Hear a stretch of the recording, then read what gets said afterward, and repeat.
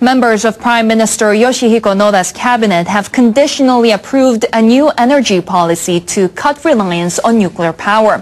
But they stopped short of committing to a nuclear-free Japan by the 2030s. The cabinet on Wednesday debated the proposal compiled by energy-related officials last week.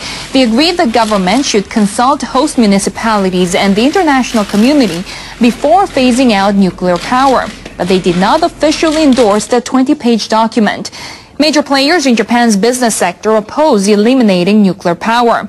Economic factors are also prompting concern from energy officials in the United States. The U.S. has a civilian nuclear pact with Japan.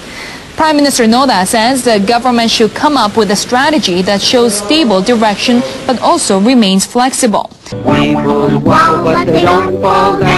Some observers express doubt that Japan will achieve a nuclear phase-out by the 2030s. Cabinet members have indicated they want to remain open toward future changes in circumstances.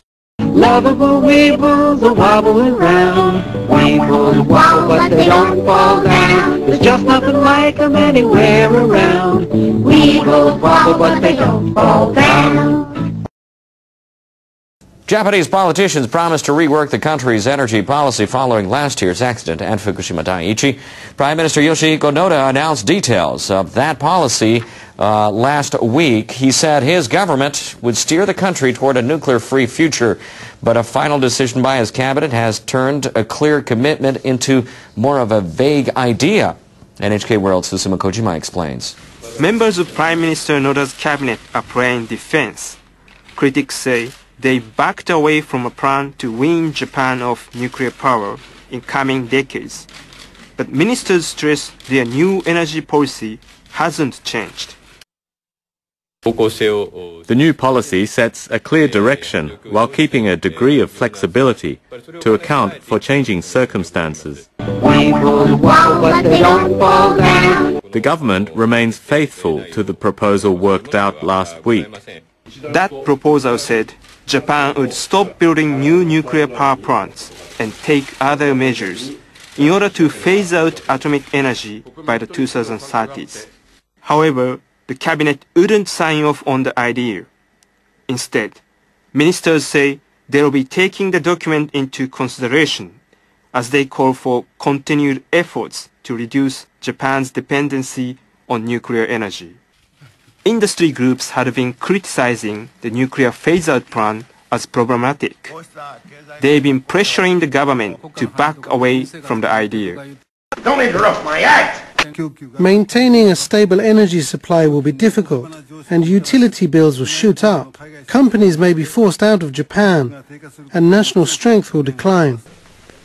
When you pay off the first baseman every month, who gets the money? Every dollar of it.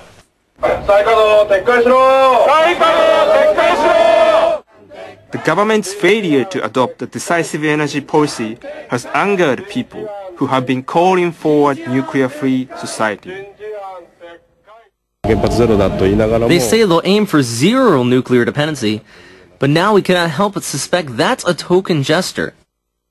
Prime Minister Yoshihiko Noda says the government needs to retain flexibility while aiming to phase out nuclear power.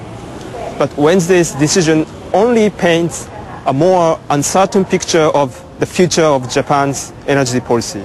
Yes, now, on the St. Louis team, we have who's on first, what's on second, I don't know who's on third. That's what I want to find out. I want you to tell me the names of the fellows on the St. Louis team. I'm telling you, who's on first, what's on second, I don't know who's on third. Do you know the fellows' names? Yes.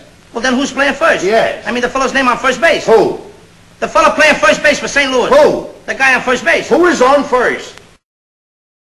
Prime Minister Noda has appointed Shunichi Tanaka as chairman of Japan's new Nuclear Regulation Authority. The authority replaces the defunct Nuclear Safety Agency, which dealt with the Fukushima Daiichi accident. The new authority was in many ways born out of the Fukushima incident. I would like to improve nuclear regulatory governance from now on.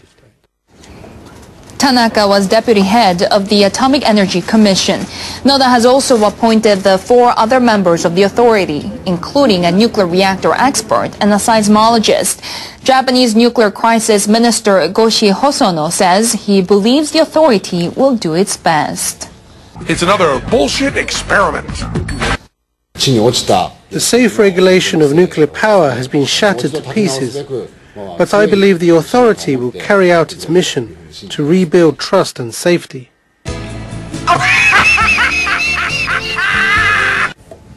Hosono also stressed that transparency with the public is needed. Policymakers at the Bank of Japan are taking further action to try to give the economy a jolt. They've approved additional steps toward monetary easing. They'll be buying up more bonds and other assets. Board members reached the agreement during 2 days of talks. They decided unanimously to expand their asset buying program by about $127 billion to more than $1 trillion. And board members decided to extend the term of purchase for government bonds and other assets by 6 months to December next year. They flagged a high degree of economic uncertainty abroad. They're concerned about European debt, a slowdown in the Chinese economy, and the bumpy U.S. recovery.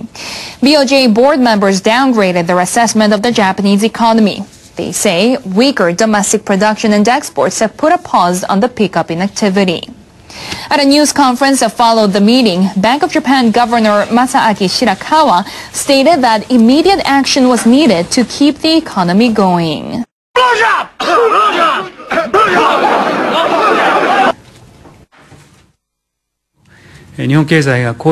We judged today that further monetary easing was necessary now. That is to ensure the Japanese economy does not derail from a sustainable growth track with price stability.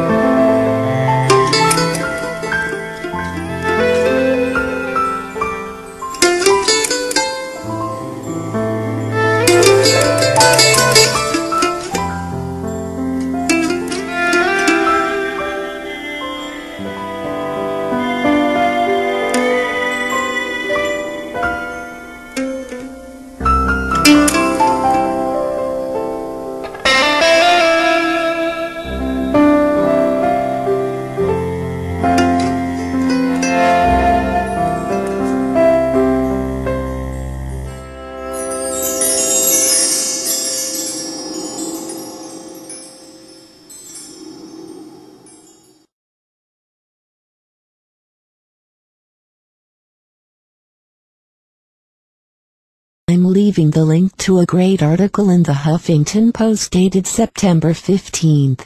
2012. The title of the article is Flood Threat to Nuclear Plants Covered Up by Regulators. NRC whistleblower claims in a letter submitted Friday afternoon to internal investigators at the Nuclear Regulatory Commission. A whistleblower engineer within the agency accused regulators of deliberately covering up information relating to the vulnerability of U.S. nuclear power facilities that sit downstream from large dams and reservoirs. The letter also accuses the agency of failing to act to correct these vulnerabilities despite being aware of the risks for years. You can read the full article by clicking the link in the description box below.